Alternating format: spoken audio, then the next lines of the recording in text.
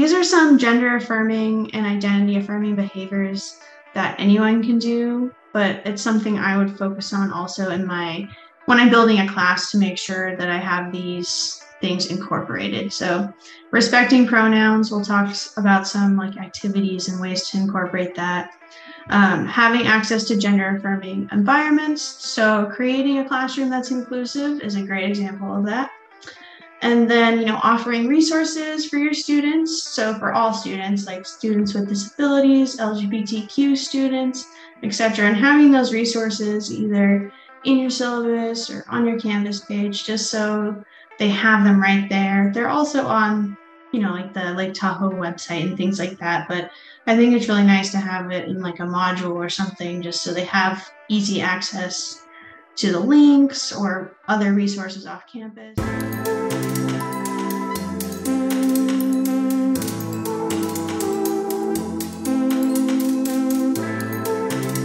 IT's been really great though. They provided us 4 extra laptops in our lab that the students can use. And I think if one of them just came to class one day and helped the students download that, I think it is available on campus for students. It's just hard to get to and hard to download. Okay. Yeah, and again, Microsoft, or that was just the message about the Chromebook. But yeah, I think at least in the past, the downloaded version of Microsoft Suite was available.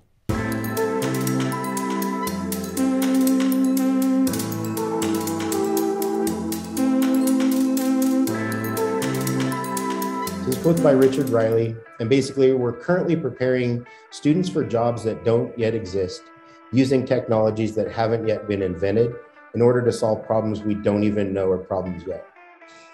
If we think about that, if you asked pretty much anybody 5 years ago if COVID was going to happen, if education as we know it was going to be shut down to where a student of any age or any level could not walk into a classroom, nursing students that needed to learn how to give shots, take blood, they weren't even allowed to go into a lab to do that for a specific amount of time.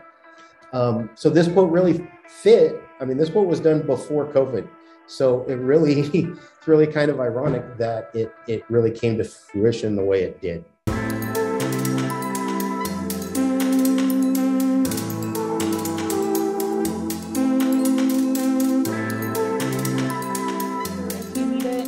Eye strain. We spend so much time in front of the computers. You don't want headaches. If you are getting headaches, have you tried blue light glasses? Is there anything you can do? Can you put a filter on your screen? Can you change it from light to dark? Can you change the lighting within your office in order to make sure that you're taking care of yourself, so you can keep working and so that you can enjoy your time off as well? Again, working from home is wonderful, but you need to find a way to do it efficiently. As students, I'm sure you've seen, when you're trying to do those online classes, there's lots of interruptions. Some organizations, that's totally appropriate and okay, and others, even though you're working from home, you are expected to be at your computer during those working hours.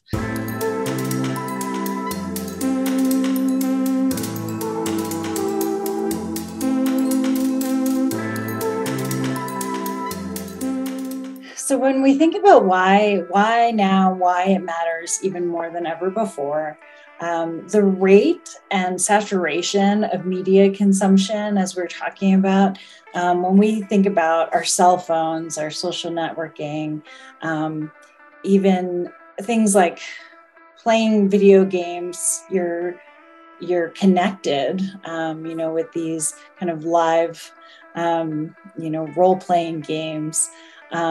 Even our television has, the reality TV, where we're watching, So You Think You Can Dance or whatever it may be.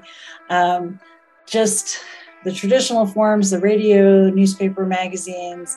We're exposed to more media, more messaging in one day than our ancestors were exposed to perhaps in their whole life their whole lifetimes.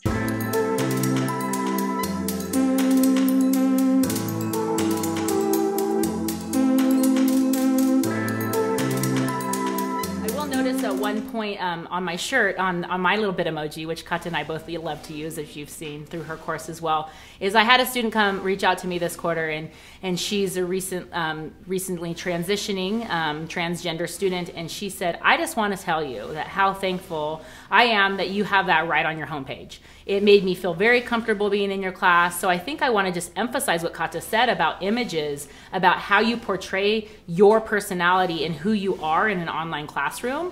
I think it's really easy to do in a face-to-face classroom. We have to be a little bit more thoughtful and forward-thinking in an online setting. So when Sarah is talking about like we need to make the students comfortable in the language class, also I always tell them that do mistakes, it's okay, because you will learn from your mistakes. Because there's a lot of students that I want to do it perfect. And I was like, okay, but if you do it perfect all the time, you will not improve. And perfection is really hard to attain in a second language. In life, actually. And yeah. So I always communicate that learn from the mistakes. It's important.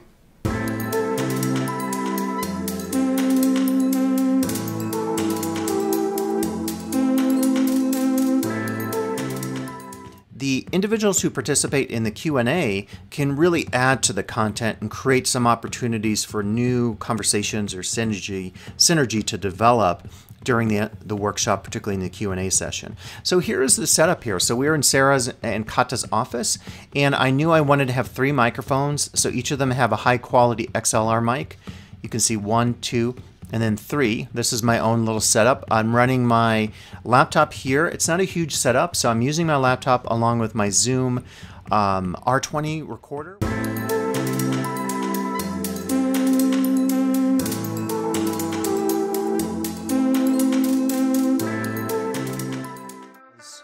Maybe like you would devise your own headers, and you're going to see what these look like in a second. Okay, so in other words, we could just, I sometimes do this in a class setting, so we could have this column here with the header be a form of technology. So I might pick the iPhone. I thought, because I'm talking about pros and cons, these could be pros and cons of the use of the iPhone, and then maybe a question I have specific to the iPhone that if I were a student studying this in a classroom setting for like a research paper, I could maybe use that question to frame an argument or a conversation. I hope that as students you get to engage with technology in critical senses in your classes, and I hope as faculty that you'll be able to really focus critically on technology and its applications with your students as you're teaching them.